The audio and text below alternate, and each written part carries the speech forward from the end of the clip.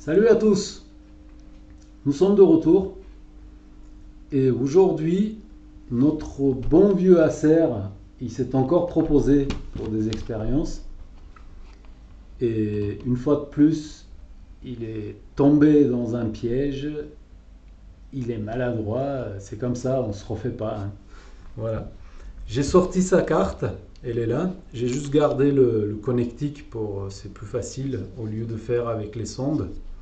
Donc voilà, à l'écran vous voyez l'alimentation, elle arrive là, donc 19 volts et des poussières, et il me semble que je l'ai bloqué à 4 ampères. Donc voilà, et le multimètre on n'en a pas besoin tout de suite, mais au cas où il est là. Donc je commence par brancher l'alimentation, observez bien ce qui se passe. Là, on a 10 milliampères sans être branché. Donc, voilà. Je viens de me raccorder. On est allé à 40 milliampères, tombé à 30. Donc, c'est normal. Ça veut juste dire que la carte, elle est vivante. Voilà. Donc, il y a un petit quelque chose qui se passe. Un petit, voilà. Donc, maintenant, on va essayer de la mettre en route. Toujours avec le, j'ai pas le bouton, donc avec les pinces, les deux dernières pins du connecteur. Donc ça veut dire, il y en a 10, il y a la 9 et la 10. Hop, on a la lumière. La conso, elle est allée à 540 milliampères, tombée à 0, encore 500. Voilà comment elle réagit. 540, hop, ça tombe à 40, 530, hop, ça tombe à 40, etc. Donc, qu'est-ce que ça peut être, à votre avis? Qu'est-ce qui lui arrive? C'est dommage qu'on ne soit pas en direct pour avoir un peu le retour, qu'on puisse discuter, quoi. Parce que là, c'est que monotone. Donc voilà, en fait, le Super IO, il démarre la carte et à un moment donné, il se rend compte qu'il y a un souci quelque part et il coupe tout. Voilà, là, 40. Là, 540. Donc ça veut dire qu'il lance pas mal de choses quand même sur la carte pour un petit laps de temps. Et boum, il coupe tout parce qu'il y a un souci sur la carte.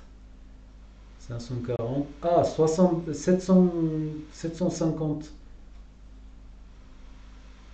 540. À un moment donné, j'ai vu un petit pic à 750 milliampères.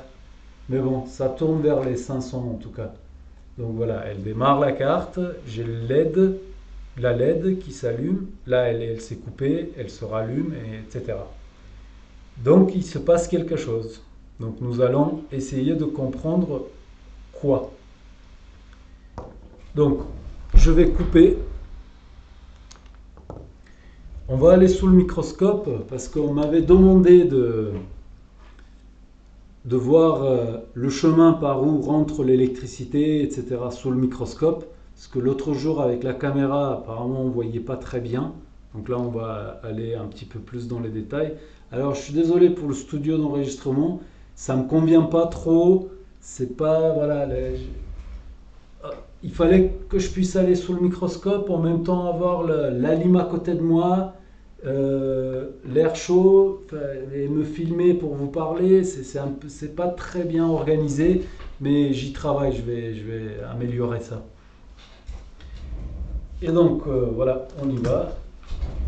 On va aller sous le microscope. Voilà. Donc, nous avons ici l'entrée, c'est-à-dire le connecteur qui arrive. C'est le 19 volts. Voilà. Est-ce que je prends... Je vais aller avec ça. Donc, il y a 4 fils qui arrivent du connecteur. deux rouges et deux noirs. Bon, on sait que le rouge c'est du plus, enfin le 19 volts, et le noir c'est la masse. Pourquoi 4? Eh bien, tout simplement pour pouvoir acheminer suffisamment d'ampères. Voilà, tout simplement. Donc, le plus arrive là. Je vais le mettre un peu comme ça, dans l'autre sens. Voilà, là, c'est un peu mieux. Donc, le 19 volts, le plus, il arrive là. Ensuite, il passe par, je suppose que c'est un inducteur. Voilà, un suppresseur de surtension. Enfin, vous savez, quand on branche pour que ça ne fasse pas des étincelles ou un truc comme ça. Donc, un petit filtre, un petit quelque chose. Je pense pas que ce soit une diode. PL. L comme... c'est un P ou c'est PL. Ouais, c'est un inducteur. C'est un truc comme ça. Bref, voilà, ça n'a pas beaucoup d'importance. Donc là, nous avons notre première MOSFET. L'électricité rentre ici, ça va de l'autre côté, et de là, ça rentre dans le deuxième MOSFET. Après le deuxième MOSFET, nous avons notre résistance, enfin voilà, une résistance quoi. C'est grâce à cette résistance que le Super I/O par exemple arrive à contrôler, à savoir combien arrive pas la tension, c'est les ampères, combien d'ampères rentrent dans la carte, etc. Parce que au début, il sait combien il y en a, à la fin, il sait combien il y en a, et c'est comme ça qu'il arrive à faire la différence et calculer, enfin voilà, tout en sachant que c'est une résistance à 20 ohms, d'après ce que je vois, ouais, ou 0,2, enfin bref, voilà. Donc ensuite, après cette résistance, c'est notre 19 volts qui se propage partout sur la carte. C'est le circuit 19 volts qui se propage partout sur la carte.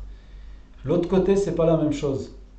Enfin, nous avons également un inducteur de l'autre côté PL44, mais il est branché côté batterie. Vous voyez, là, normalement, les plus longs, en général, c'est la masse. Donc, le plus, il doit être de ce côté-là, en général. Donc, le plus, il doit aller... Bon, on va tester.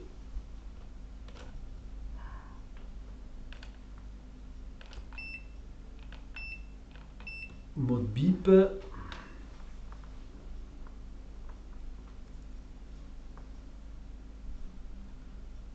Je touche les petits de l'extrémité.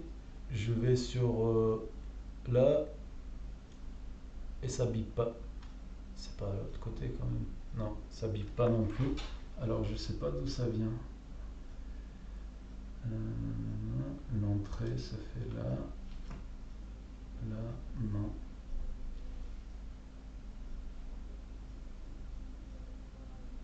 Qu'est-ce qui se passe là? C'est soudé de l'autre côté. Ah, j'étais persuadé que ça devait arriver ici. Mais visiblement non. Donc les plus longs, c'est la masse, je pense. Là, je vais toucher la masse à côté. Et pourquoi j'ai pas... je suis pas en mode bip. Ok. Là, on est en mode bip. On refait la même chose. Les extrémités plus courtes. Et là, on est bon. Donc, je pense que le plus de la batterie arrive ce côté-là ou le... Non, ce côté-là, je dirais. Ce côté-là. Ça traverse la bobine, enfin l'inducteur, et après, voilà, deux petits condensateurs, et là il y a un jumper, et après ça se propage. Ouais, c'est ça, voilà. Et l'autre côté, ça doit être la masse. Donc la masse, je vais toucher la masse quelque part. Voilà, c'est la masse. En général, les plus longs, c'est la masse, et les plus courts, c'est le plus. En général. Voilà, on est bon.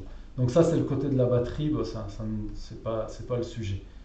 Donc on est passé par là, on est arrivé jusqu'ici, et de là on sait que ça se... Vous voyez les petits points ici, ça va de l'autre côté de la carte, et non seulement d'ailleurs, là aussi on en a pas mal. Ça c'est quoi? Est-ce que c'est la même chose?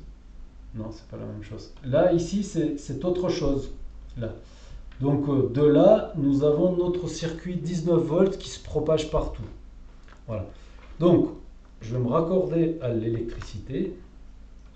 Je mets la masse quelque part. Vous ne me voyez pas en même temps, mais je n'ai pas voulu rajouter l'autre caméra pour ne pas occuper de la place du microscope.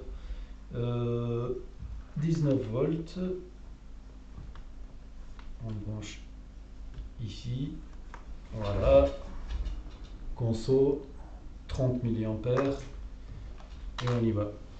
Vous pouvez suivre l'évolution. Là, je me mets en mode volt. Donc voilà, là, nous avons nos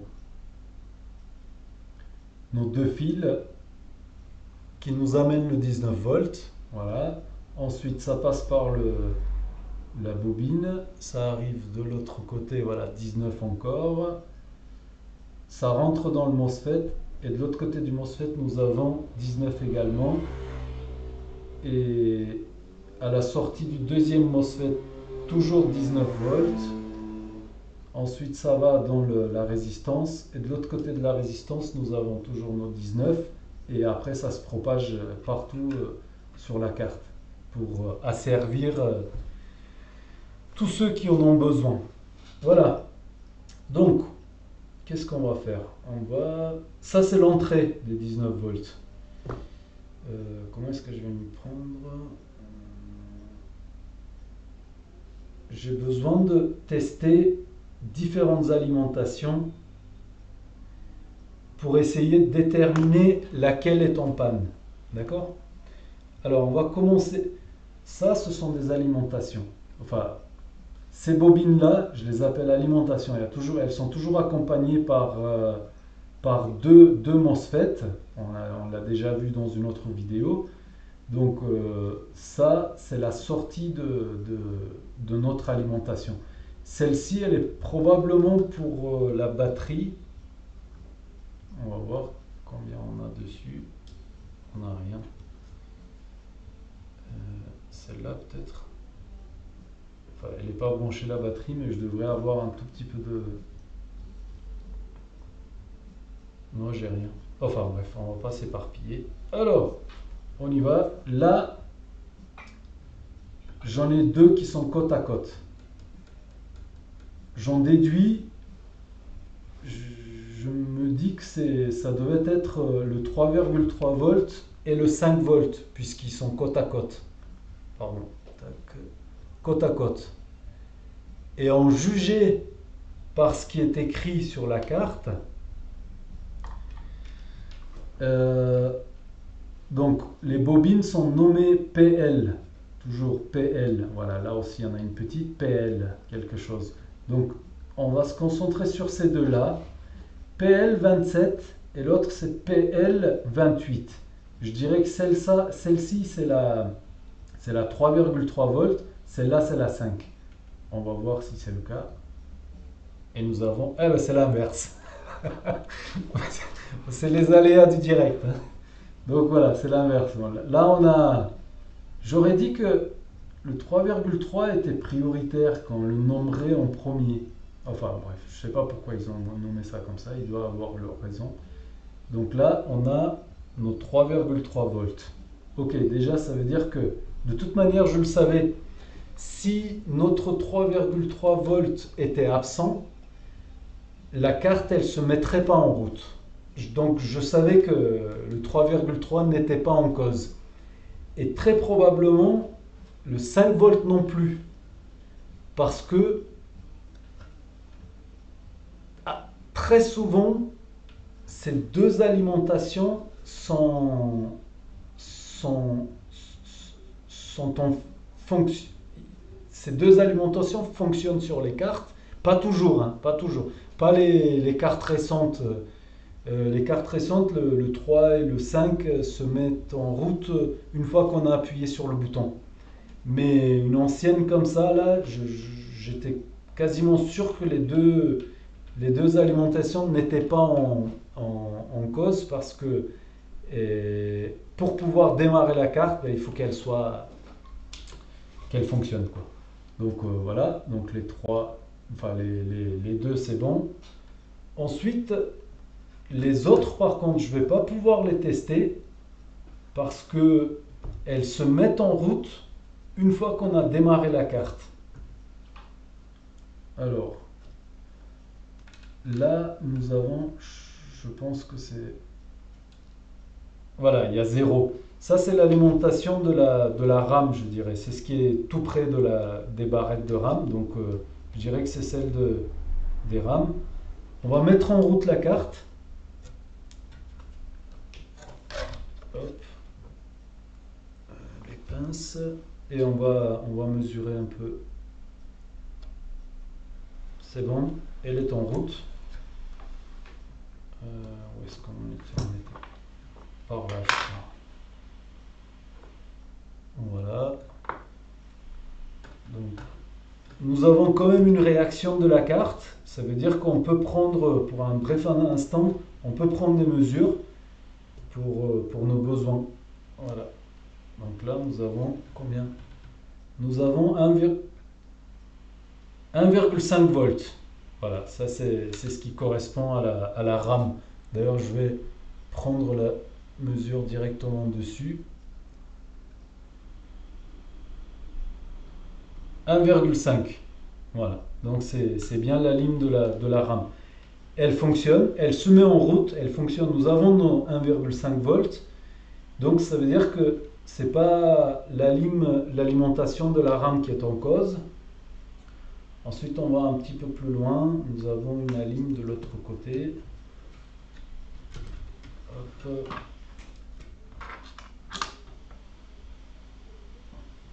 Là, nous en avons une autre. Je ne sais pas laquelle c'est. On va voir.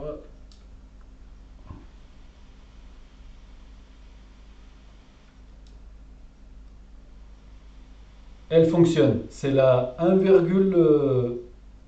quelques volts. Oui, elle fonctionne.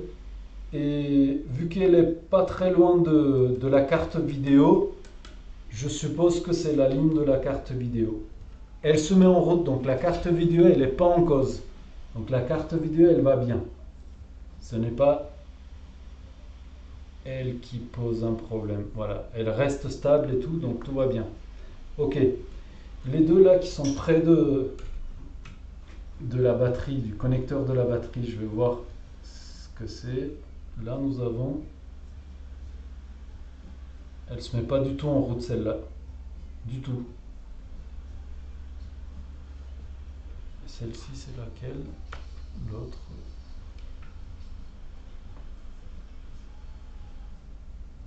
Celle-là, elle a 480 millivolts. Stable. Je dirais que c'est celle-là pour la batterie, pour charger la batterie. On va le savoir de suite. On se pique là. Et nous avons 0. Voilà. Donc c'est bien celle-là. C'est celle-ci. C'est celle-là. Par contre, l'autre, je ne sais pas à quoi elle correspond. Puisqu'elle n'a rien. Alors, je vais débrancher l'électricité et on va mesurer, voir si nous avons un court-circuit moi je reste en mode homme, sur cette alim. On va voir. Je suis toujours à la masse de l'autre côté. Je touche et nous avons 14 ohms. Donc on n'est pas en court-circuit. Nous avons 14 ohms. Je ne sais pas à quoi correspond cette alim, mais nous avons quand même 14 ohms. Elle n'est pas en court-circuit. Mais je ne sais pas pourquoi nous n'avons pas de voltage là-dessus. il n'y a rien qui sort. Ok, on continue. Je me remets en mode volt. Je rebranche la carte. Je vais la mettre en route.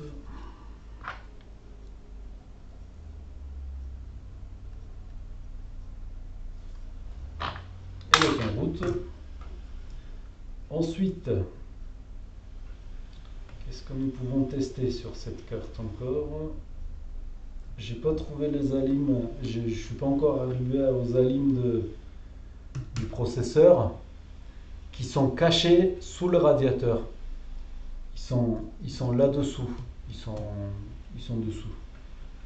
Donc on va aller de l'autre côté.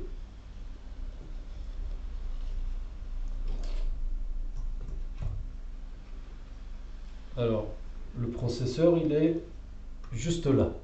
Voilà. Le processeur, il est là. Je vais me piquer. Je vais remettre la masse en place. Donc, est-ce que nous avons quelque chose sur le processeur?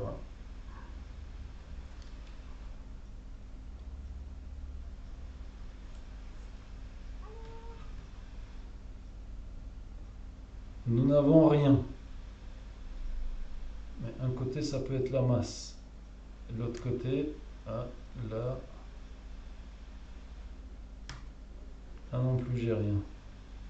C'est pas grave. Donc, on va par là. Et voilà, les MOSFET qui alimentent le processeur. Donc, les bobines sont de l'autre côté. Mais elles sont cachées par le radiateur. Donc, on n'a pas accès. Donc, on va prendre nos mesures ici. Donc là, ça c'est l'arrivée, ça rentre dans les MOSFET. Et vu comme elles sont faites, elles sont toutes raccordées. Enfin, il n'y en a que deux, mais on aurait pu en avoir deux de plus. Elles sont toutes raccordées ensemble. Donc ça veut dire que je n'ai pas. Soit c'est d'après ce que je vois, c'est le high side MOSFET. Donc j'ai pas les low side. Les low side, ils doivent être de l'autre côté. Donc on va prendre de ce côté-là. Nous avons 19 volts. C'est bien ça, c'est le high side MOSFET. L'autre c'est pareil, c'est la même chose à côté. Voilà, c'est la même chose, 19 volts. Voilà, donc 19 on est bon. Ça c'est le côté 19 volts qui arrive. De là je veux dire. Ça pareil, c'est une bobine. 19 ici, 19 de l'autre côté, voilà. Ça c'est des condensateurs, donc un côté 19, mais de l'autre côté c'est la masse. Attention à ça. Donc on les reconnaît. Là, la couleur, on les reconnaît. Et donc maintenant on va mesurer l'autre côté des MOSFET, ce qui va normalement dans le processeur. Et nous n'avons rien. Ah, mais il y a un petit changement quand même.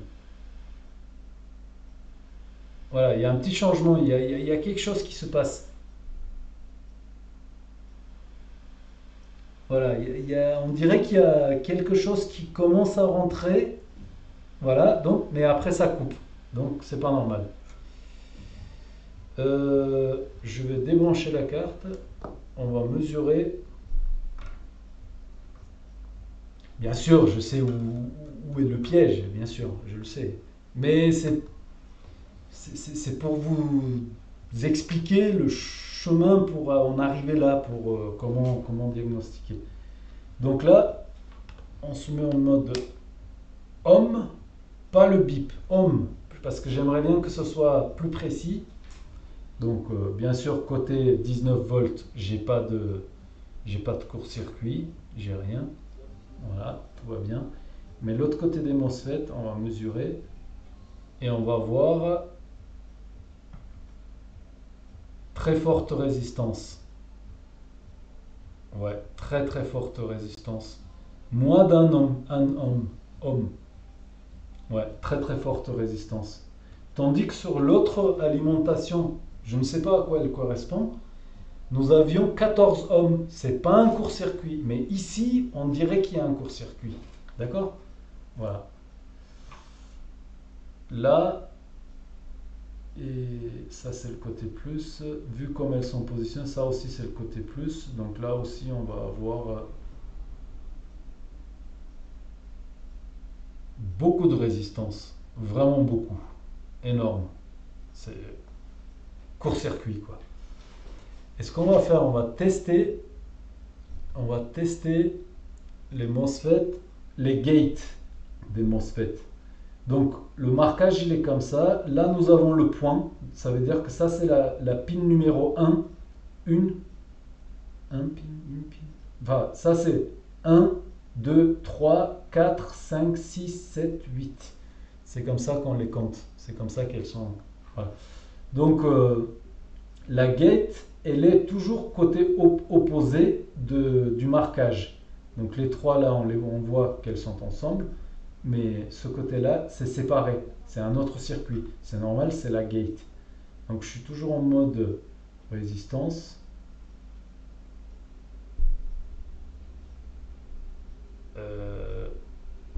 C'est pas comme tout à l'heure, j'ai un peu plus d'un ohm de résistance.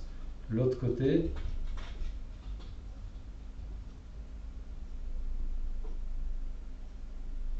c'est pareil. Ok, on va se mettre en mode diode. On va voir un peu ce qui se passe.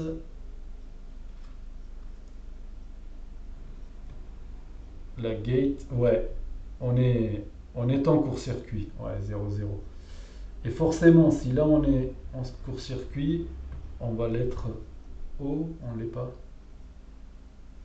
Et non, on l'est pas. Le MOSFET, il n'est pas en court-circuit.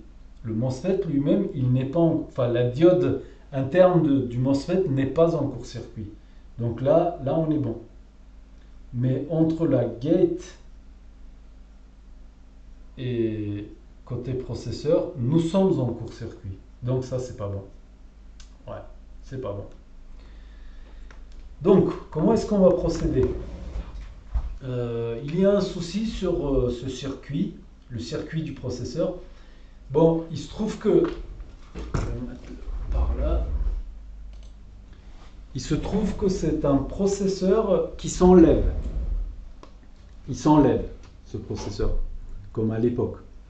Si je l'enlève, je pense que le court-circuit va s'en aller. Parce que les MOSFET ne sont pas en court-circuit. Il s'agit côté processeur, il y a quelque chose.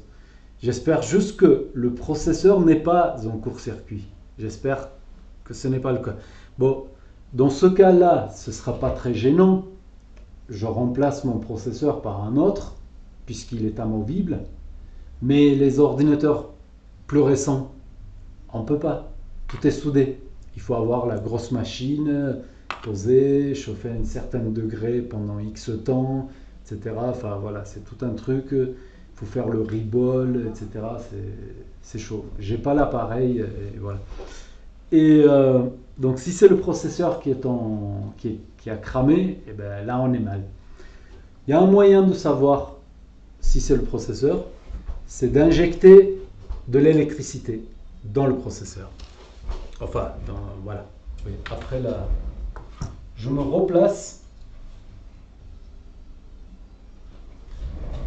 Je vous remets sur le microscope, sous le microscope.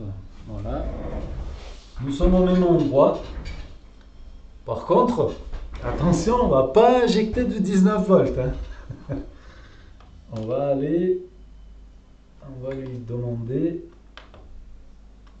1 volt par là.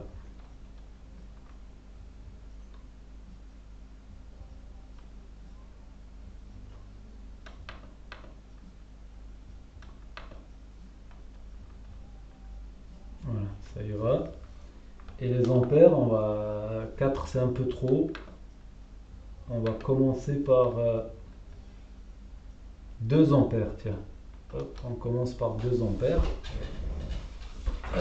Là, ça va être chaud pour filmer avec la caméra thermique. Bon, déjà, on va envoyer l'électricité, on va voir ce qui se passe. Là, il nous faut les sondes. Je suis en train de récupérer les sondes. Donc, côté masse, j'ai mon crocodile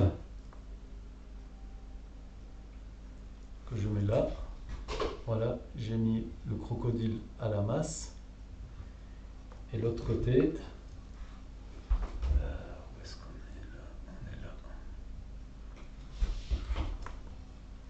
Et là, observez bien l'alimentation, ce qui va se passer. Je vais injecter de l'électricité dans le circuit, enfin pas dans le circuit, directement dans le processeur. Directement dans le processeur. Donc, je suis là. Qu'est-ce qui se passe? Oh là, il consomme 2 ampères, le processeur. Et le voltage, il tombe à 800 millivolts. Ouais. C'est pas vraiment un court-circuit, mais quand même, c'est assez costaud. Ouais. Parce qu'on est bloqué à 2 ampères. Ouais, voilà. Donc là, il y a quelque chose qui est en train de chauffer. Mais quoi? Alors, je vais vous remettre là. Caméra thermique.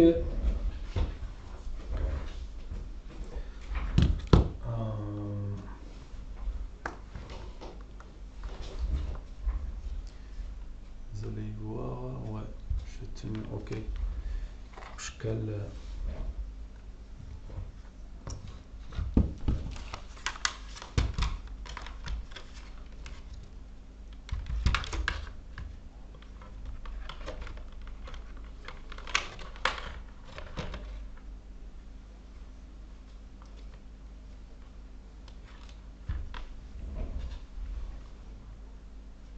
Ok.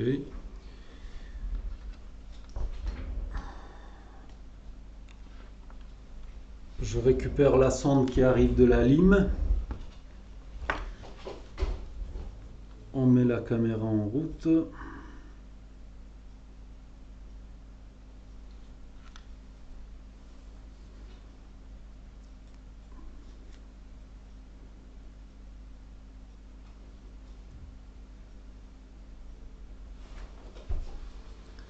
Alors voilà. Ça doit être...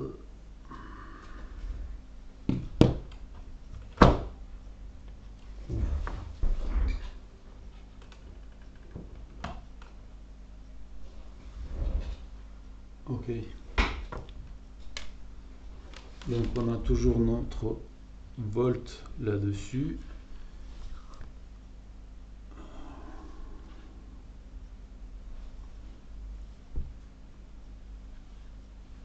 Alors,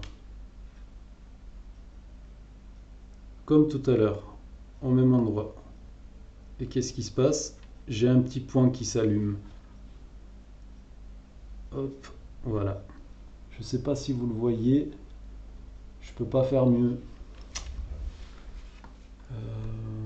Je peux pas rapprocher la lime. C'est soit je suis sous le microscope, soit de ce côté-là. Bon, je vais améliorer ça. Je vais améliorer ça. Je refais. Ça va être un peu loin, peut-être pour vous. Je touche. J'injecte de l'électricité dans le processeur. Et là, j'ai un point qui chauffe. Voilà. Là, peut-être vous le voyez. Il y a un point qui chauffe.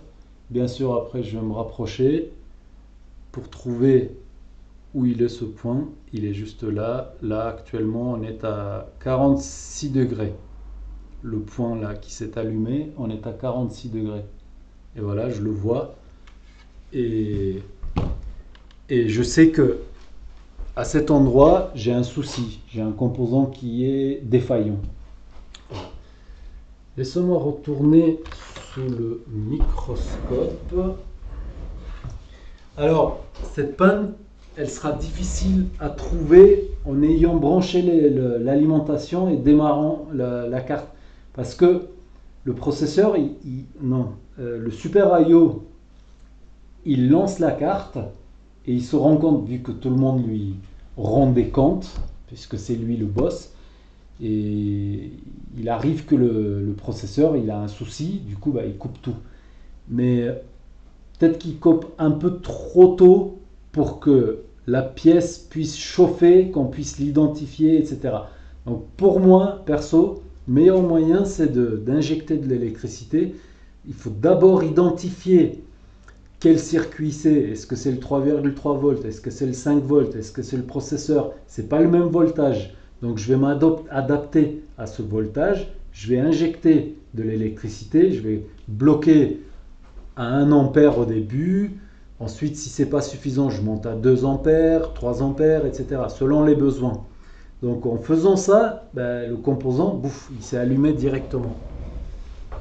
Et là, je vais essayer de vous montrer quel composant c'est sous le microscope. Microscope.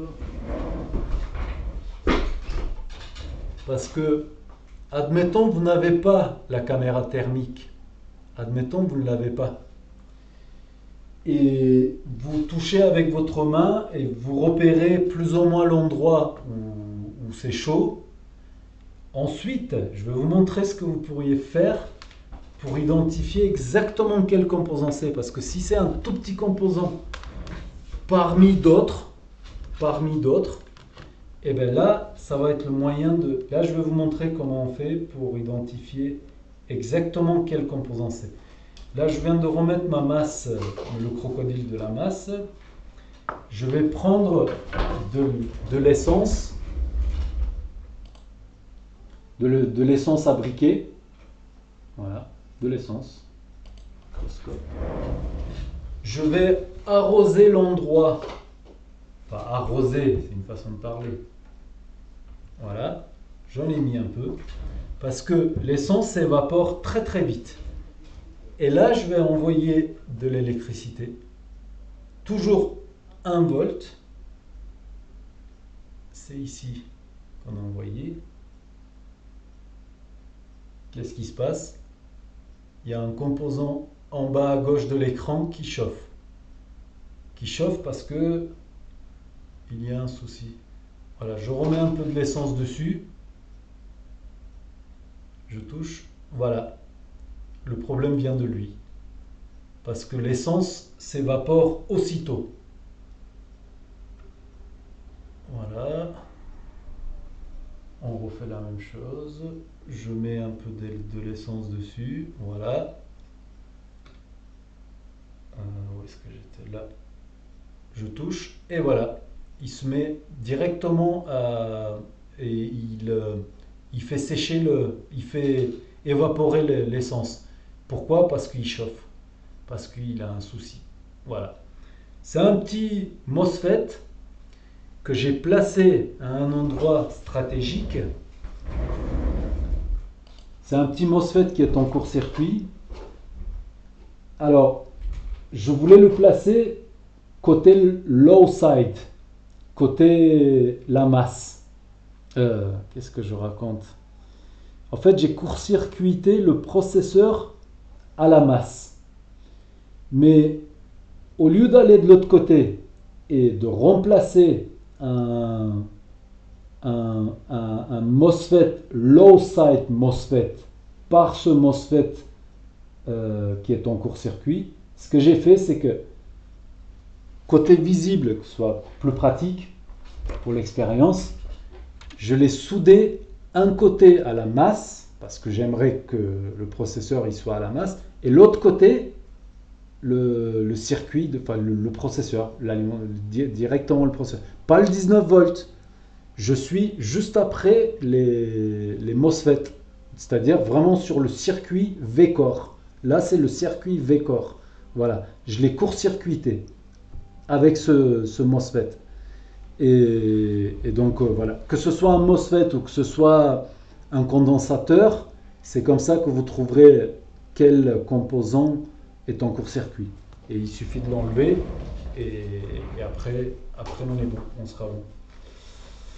Alors, est-ce qu'il y avait autre chose à dire? Alors, je vais mettre pause. Je vais enlever le court-circuit. Je vais enlever et je vais mettre un autre piège ailleurs. Et on va refaire un autre test. Il me semblait qu'il y avait d'autres choses à voir là-dessus. Oui, j'y reviendrai si. Voilà. À de suite. Ça y est, ça me revient ce que je voulais dire. Je retourne sous le microscope. Alors, pour donner un peu plus de détails, à quel endroit j'ai placé le court-circuit? Alors, ce côté-là, c'est le 19 volts, on est d'accord? Je vais faire sécher.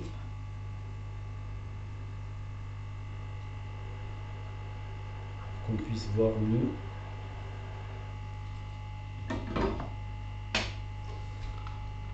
Alors, comme je disais, ce côté-là, c'est le 19 volts. Ça, c'est les high side MOSFET, les deux. Et ce côté-là, c'est le côté processeur. C'est ce qui va direct au processeur. Et là, côté processeur, nous avons ces condensateurs-là qui n'ont pas la même forme que les autres condensateurs. Non, qui n'ont pas la même forme non plus comme, attendez, comme celle-ci.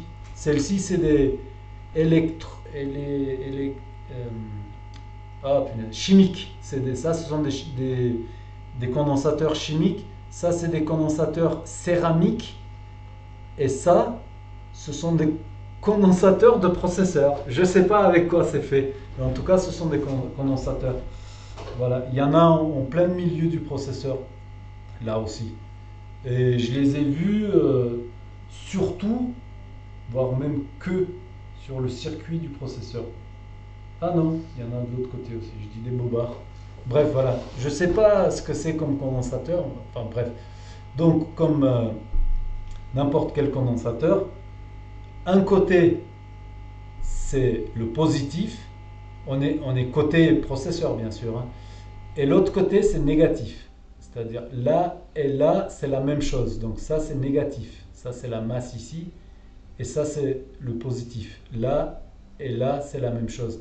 D'ailleurs, le condensateur, il est marqué de ce côté-là. Donc c'est pour dire que le plus, il est de ce côté-là. Bref. Donc moi, ce que j'ai fait, c'est j'ai rajouté ce MOSFET ici pour court-circuiter le 1,2 volts de ce VCORE pour le court-circuiter à la masse. Voilà. C'était beaucoup moins dangereux que de court-circuiter le high side, le côté high side. C'est-à-dire que j'aurais pu, là le circuit, ça c'est 19 volts ici. Ensuite, de ce côté-là, là il y a une coupure. Hein. Je ne sais pas si ça se voit bien, il y a une coupure. Ce circuit et ce circuit ne sont pas les mêmes. Donc là, nous avons le 19 volts et ici, nous avons le 1,2 volts, ce qui va direct au processeur, ce côté-là. Voilà. Donc si j'avais commencé d'ailleurs, ça se voit, j'avais commencé à placer mon MOSFET ici. Et j'ai pas branché l'ordinateur, j'ai rien fait et je l'ai vite enlevé parce que si on court-circuite ce côté-là, eh ben, ça veut dire que le 19 volts va directement aller au circuit du VCORE, c'est-à-dire à la place de 1,2 volts. Et là, je pense que ça va faire des dégâts. Je ne sais pas s'il y a des protections qui pourront y faire quelque chose, ça m'étonnerait. Là, ça va faire des dégâts. En fait, il y a le low side qui va chauffer. Enfin bref, j'ai pas voulu faire le test et de ce côté-là, mais voilà. Enfin sinon, vu que j'injecte que 1 volt, ouais, ça craint pas tant que ça en fait, parce que j'injecte 1 volt. Mais si je me trompe, mais j'aurais pas pu tester la carte avec les 19 pour vous montrer comment il réagit. Si je mettais 19, ben le 19 il allait direct au VCORE. Voilà, allez, je me pose, j'enlève le piège et on va un peu plus loin. A de suite. Alors, ça y est, je viens d'enlever, il était juste là le MOSFET, court-circuité, le piège. Je viens de l'enlever, j'ai un peu nettoyé la carte et voilà. On va faire un test. Je raccorde, je me suis mis en 19 volts à côté. Je raccorde 19. Qu'est-ce qui se passe? 20, 40, 30 milliampères. Voilà, juste pour dire que la carte est vivante. Je la mets en route. Voilà, et qu'est-ce que nous avons? Nous avons plus d'1 ampère. Donc la carte elle fonctionne très très bien. Voilà, elle n'a pas de souci puisque voilà, je vais prendre des mesures. On va se mettre en volts ici. Tac. Vous voyez toujours. Hop.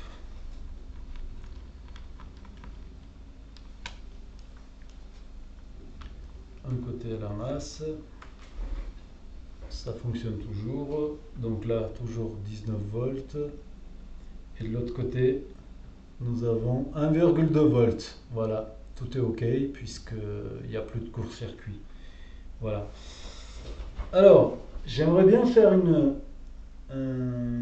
expérience, mais comment? Est-ce qu'il me faut 2 alims réglables?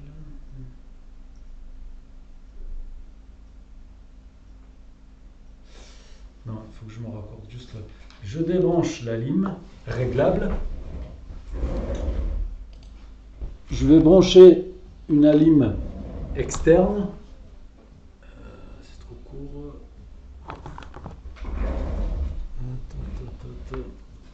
Je vais m'organiser, je reviens. Alors, on n'a pas besoin du microscope pour cette expérience. Là, c'est la sonde de la lime. L'autre côté, c'est le crocodile, la masse. Alors, je sais que je vais raccorder l'ordinateur avec une autre alim qui n'est pas... Ah, mais je ne verrai pas... Si, peut-être, ouais, ouais, ok. Ouais. Donc, je raccorde la carte à une autre alim qui n'est pas réglable, donc on ne peut pas voir, mais on a 19 volts en tout cas là-bas. Là je vais me mettre à 1,2 volts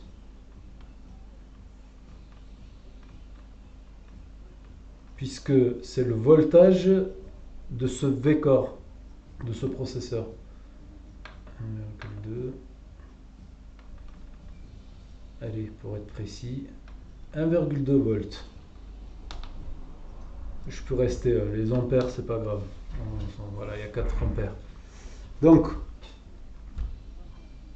je vais venir suralimenter mon processeur avec 1,2 volts de la lime externe, enfin de la lime réglable, comme vous voyez là-bas.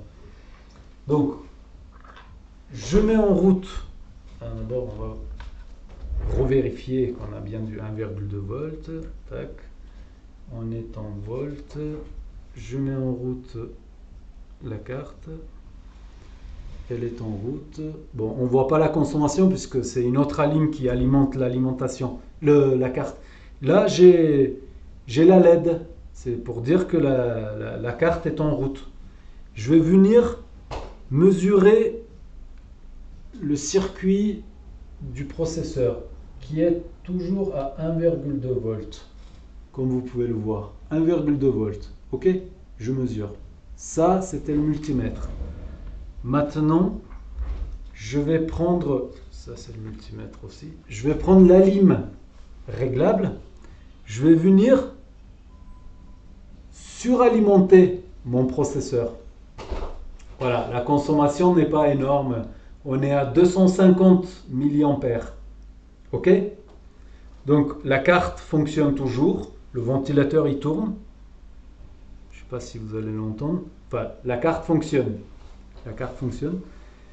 Et actuellement, la carte, le processeur, il prend un peu des ampères de cette alim et un peu de celle-ci. D'accord? Voilà, ça fonctionne. C'est pas pour rendre le processeur plus puissant. Hein. C'est simplement, enfin voilà, les ampères ils se sont divisés du coup. Admettons, le processeur il avait besoin de 500 mA, on va dire, rien que pour lui. Et bien là, qu'est-ce qu'il fait? Il prend 250 de là, 250 de là, et c'est tout. Mais, c'est là que ça devient intéressant. Je ne sais pas si ça va aboutir. Je voulais faire ce test. Normalement, ça devrait. Je vais couper l'ordinateur. Je vais couper la carte. Je reste avec 1,2 volts sur le processeur. 1, 2, 3, 4. Je viens de couper la carte. Pourquoi ma consommation elle est à 600 mA? Pourquoi? J'enlève, je remets. Oh, là c'est bien pire. Nous sommes passés à plus de 3 ampères. Donc là, je suis toujours au même endroit, hein. Je suis toujours sur le circuit 1,2 volts, c'est-à-dire le circuit du VCORE. Je suis toujours à cet endroit-là. Donc, c'est une question que j'aimerais vous poser. À votre avis, qu'est-ce qui se passe? Pourquoi? Pourquoi? Je refais le test. Voilà, et je ne vais pas vous donner la réponse. J'aimerais qu'il y ait un échange quand même. Parce que vous êtes étalé sur votre canapé et il n'y a que moi qui bosse. Non, vous allez, petit à petit, vous allez participer au truc, au diagnostic et tout. Donc, je refais le test. Je mets en route la carte. J'ai la LED qui vient de s'allumer. Voilà. Le ventilateur, il ne tourne pas encore, mais la carte, elle est en route. La carte est en route. Je viens avec mon 1,2 ampères sur le circuit VCORE où je sais qu'il devrait y avoir 1,2 volts. Je viens avec l'alimentation réglable, qu'on voit la consommation là-haut. Là, je viens de toucher. Observez bien la consommation. Donc, voilà, le ventilateur il tourne. Le processeur est en train de consommer 230 mA par la sonde, c'est-à-dire l'alimentation réglable. D'accord? Et le reste, il prend de là-bas. Enfin, il fait ce qu'il veut. Ok, jusque-là, tout va bien. Mais là, je vais venir recouper la carte. Je reste toujours sur le circuit VCORE. 1, 2, 3, 4, 5. Je viens de couper la carte. Voilà. Déjà, ma conso, tout à l'heure, elle était à 230 mA. Là, on est monté à 600 ampères. Pourquoi? Surtout, j'enlève mes 1,2 volts. Je viens, je réalimente mon VCORE. Toujours avec 1,2 volts. Là, je touche. C'est quoi ce délire? Pourquoi est-ce qu'on monte à 3,25 ampères? Pourquoi? Pourquoi? Quel est ce délire? D'où ça vient? Qu'est-ce qui se passe? Voilà. Je refais encore une fois le test. Allez. Pour ceux qui dormaient. J'ai mis en route la carte. Il y a la LED. 1,2 volts. Sur le circuit 1,2 volts. Consommation 220-230 mA. Voilà. Je vais couper la carte. Ou alors, au lieu d'appuyer, je vais déconnecter le 19 volts de l'autre alim. Je déconnecte. 1, 2, 3. Je viens de déconnecter. C'est quoi ce délire? On passe à 600 mA. J'enlève l'alimentation. Je remets exactement au même endroit. Plus de 3 ampères. Voilà. 3 fois j'ai fait le test. Donc voilà. Je vous pose la question. D'après vous, qu'est-ce qui se passe? Réfléchissez un peu. Essayez de vous imaginer dans le circuit, côté du processeur, dedans, au milieu, etc. Essayez de me dire ce qui se passe. Mettez en commentaire. N'ayez pas peur. Tout le monde peut se tromper. Tout le monde. Moi en premier. Et voilà. C'est une discussion qu'on va avoir. vous allez me dire des choses, je vais dire des choses, etc. Il n'y a que comme ça qu'on peut évoluer. Voilà. Si il y en a qu'un qui raconte, les autres écoutent, l'évolution, enfin voilà, ça peut être intéressant. Voilà. Donc je vous redemande, mettez en commentaire, d'après vous, qu'est-ce qui se passe? C'est quoi ce phénomène? Qu'est-ce qui se passe? Voilà. Et elle fait combien de temps la vidéo? 55 minutes. Est-ce que j'arrête ou est-ce que je piège? Allez, encore un piège rapidos et après j'arrête. Il faut que j'envoie la vidéo, donc comme ça vous l'aurez pour ce soir. A de suite. On est de retour. Et donc voilà, notre bon vieux Acer, encore dans un piège. Et on va raccorder les 19 volts. Vous voyez toujours les 19 volts, là par là. Là, comme ça, voilà. Donc, je raccorde. On observe l'alimentation. 30 mA, comme d'habitude. Donc, tout va bien. La carte est vivante. Ensuite, on va la mettre en route. Elle est en route. J'ai la LED. La consommation, elle est de 500 mA, ça tombe à 0. 500, 560, ça tombe à 0. Donc il y a un court-circuit, il y a quelque chose quelque part. Je ne l'ai pas mis au même endroit, bien sûr. Donc on va retester les alim, les différents alim, pour voir ce qui se passe. Elles sont de l'autre côté pour essayer de trouver la panne. Elles sont là. Je vais pas sous le microscope, ça va pas être pratique. Reste là, toi. Vous y voyez, oui, en mode volt, la masse. Donc, on va commencer par la carte vidéo. Ah, elle est en route. Elle se coupe. 1, quelque chose. Donc, elle fonctionne. Cette alim, elle va bien. Celle-ci, c'était la batterie. Donc, tout va bien. Celle-là, je ne sais toujours pas laquelle c'est. Celle de tout à l'heure, je ne sais pas laquelle c'est. Je ne sais pas à quoi ça correspond. On verra à la fin. Je vais peut-être mesurer si je n'oublie pas, une fois qu'elle sera lancée correctement. Donc nos 5 volts, bien entendu, sont présents, puisque la carte, sinon, elle ne se mettra pas en... Non, sans les 5, je ne suis pas sûr. Ah, ça sera l'occasion de faire un autre essai, mais pas aujourd'hui. Donc 3,3, bien sûr, c'est présent. Ensuite... j'ai ensuite le processeur. Je vais de l'autre côté. Le processeur.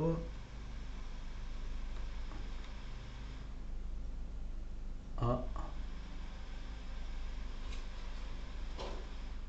Ça c'est bizarre. Non, attends. Ouais, c'est peut-être normal. Ouais. Mais bon, en tout cas, il se peut qu'il y ait un souci sur le circuit, le VCORE, parce qu'il est un peu trop bas. Il est à 780. Ouais, ok.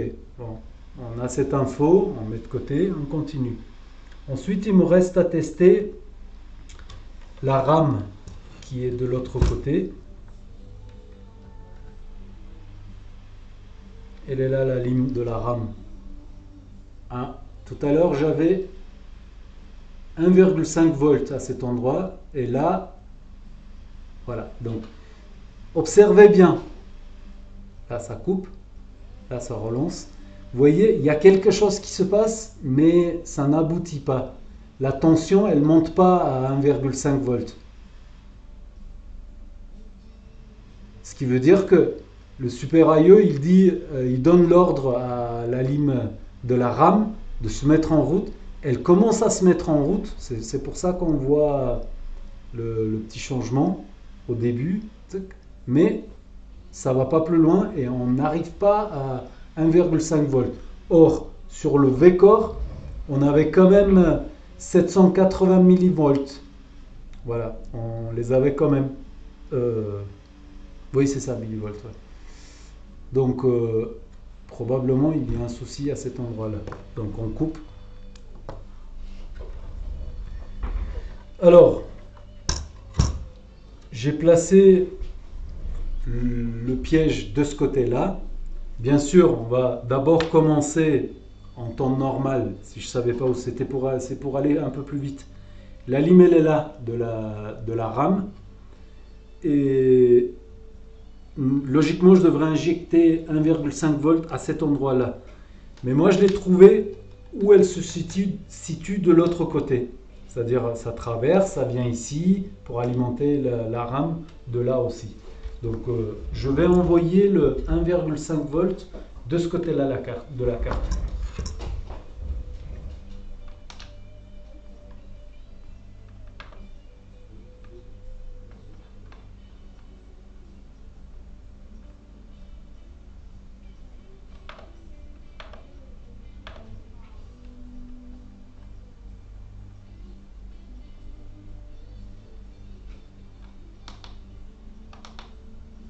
« 4 ampères, ouais.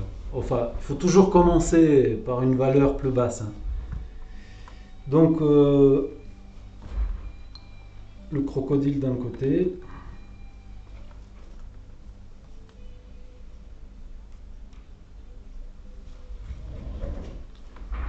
« 1,5 volts.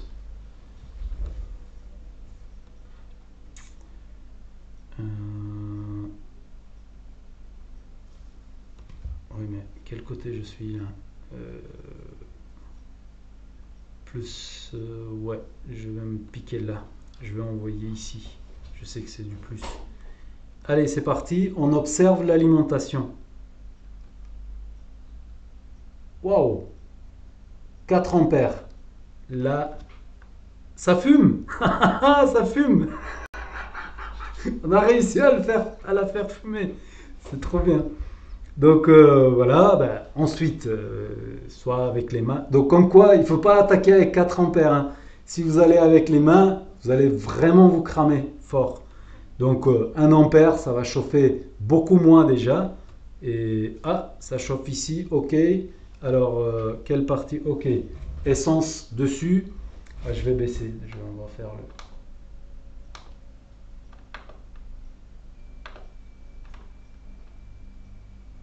1 ampère. Allez, hop. Et on va sous le microscope. Sous le microscope.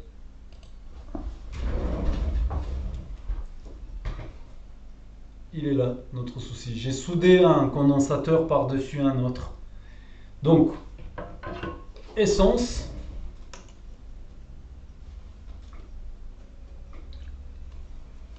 Voilà.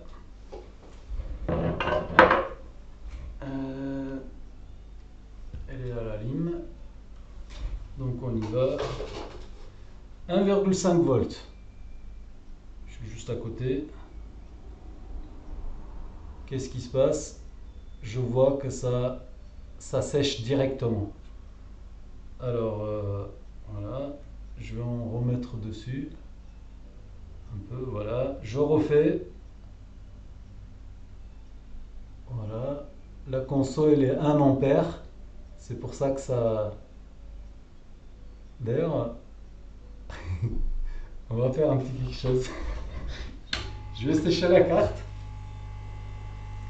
On va essayer de cramer le condensateur. Enfin, de vous montrer que tout à l'heure, ça a fumé. Voilà. Tac. On monte à 4 ampères.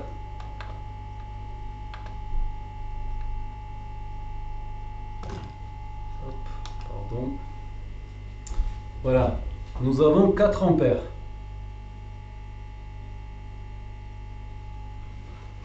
On y va?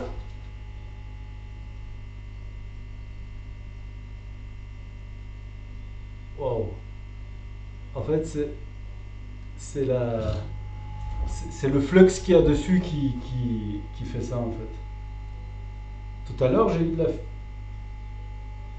fumée, hein. Là, non. Là, j'ai pas de la fumée. Non, mais ça doit être supra chaud.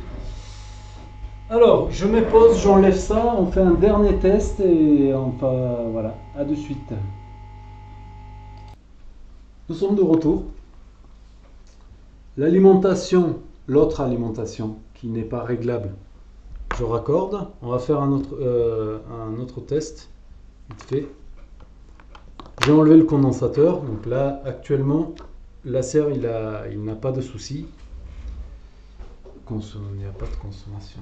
Je mets en route la carte.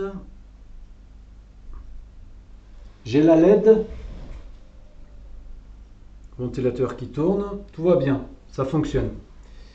Et là, je vais venir quand même mesurer, je suis en volt, oui, je suis en volt. Je vais mesurer le circuit de la RAM, 1,5 volts. Et comme tout à l'heure, on va refaire le test comme avec le VCORE. J'ai toujours 1,5 volts ici. Je vais venir suralimenter le circuit.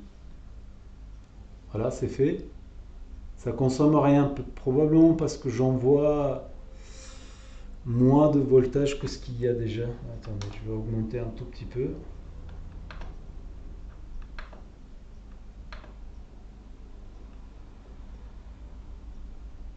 Ouais, il y a de la tolérance, allez, on va dire. J'envoie. La carte est toujours démarrée. Voilà, ça chauffe le processeur gentiment. Là, j'envoie. Là j'ai une consommation parce que j'ai dépassé enfin, bref. Ouais. Donc, là, je vais couper la carte, comme tout à l'heure, voir ce qui va se produire. Je coupe. Je viens de couper. Et voilà. 460 mA. J'enlève.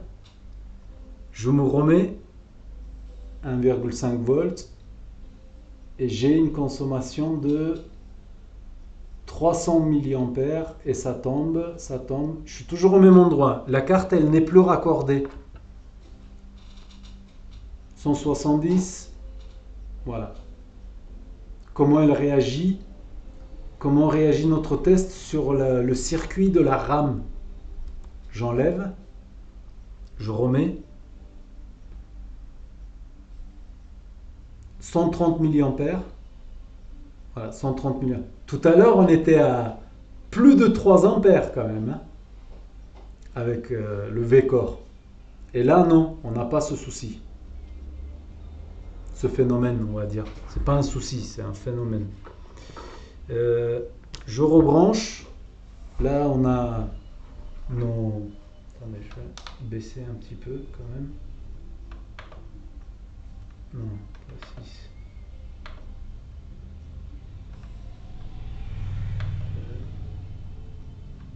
6. 1,52. Allez. 1,52. La carte, elle n'est pas encore démarrée. Consommation 200 mA. Je démarre la carte. Elle démarre, il y a la LED. 100 mA. C'est tout. 100. Ok.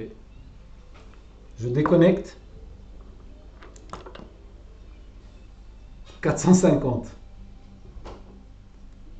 Si je reste, 440, 430, 420, 400... Ça tombe. Ça tombe. Je fais rien, elle est débranchée la carte. Ça tombe. Voilà. Donc c'est pas la même chose que tout à l'heure. Je remets 200 milliampères. Voilà.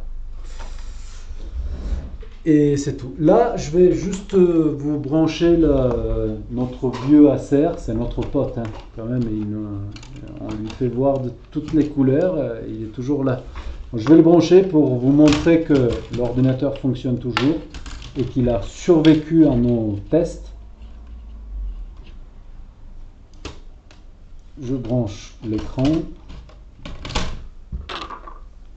L'autre alimentation.